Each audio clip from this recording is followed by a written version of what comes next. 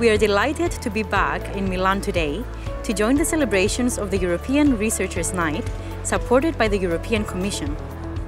This is the second year we're attending Meet Me Tonight, organized to help boost public awareness of the positive role of research in society.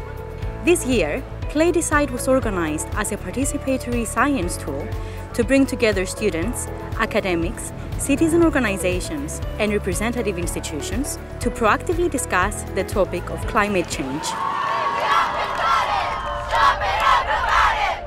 Climate change is something that is global and very complex, so it's not possible to solve this type of problems just having the solution of a certain specific scientific expert or social expert. Climate change really concerns everyone, and I think participatory science is very important, especially nowadays. This is why the answer to this problem is the integration between politics and associations, science, and of course all the citizens through participation.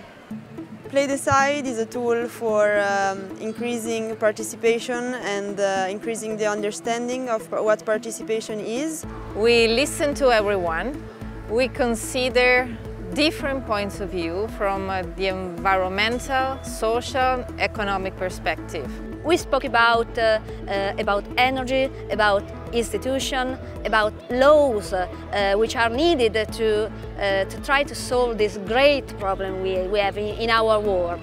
Everybody has varying levels of knowledge about different subjects, which also means that each person has different opinions about what maybe could be done to help this situation. The approach of involving many stakeholders is really a winning approach. It's a great way to create sustainable conversation or conversation around sustainability. So it's about contributing to the solution of the problem, no matter if you are, let's say, a scientist or a citizen, or let's say an innovator or a researcher or a student or a teacher. Everyone is important. Everyone can do their part. Today we talk about a lot of things, for example, the greenhouse effect, also the emission in the atmosphere. I saw the JoVE video with the polar bear. Videos like these are interesting because they are involving. I think that instruments like JoVE, like all the type of multimedia instruments can activate some type of intelligence of the students which is visual. Because we watch video on social media, on YouTube every day. Education and some sort of video are really helpful and meaningful. This kind of video can allow you to be projected into the research world and to know better the researchers and what they do to collect their data. Here at JoVE, we're proud to be contributing to this cause and provide a rigorous and objective scientific point of view about this topic. As part of our STEM partnership program, we launched a pilot project with 3 Italian universities, allowing us to grant access to our education videos to 60 high schools at no extra charge.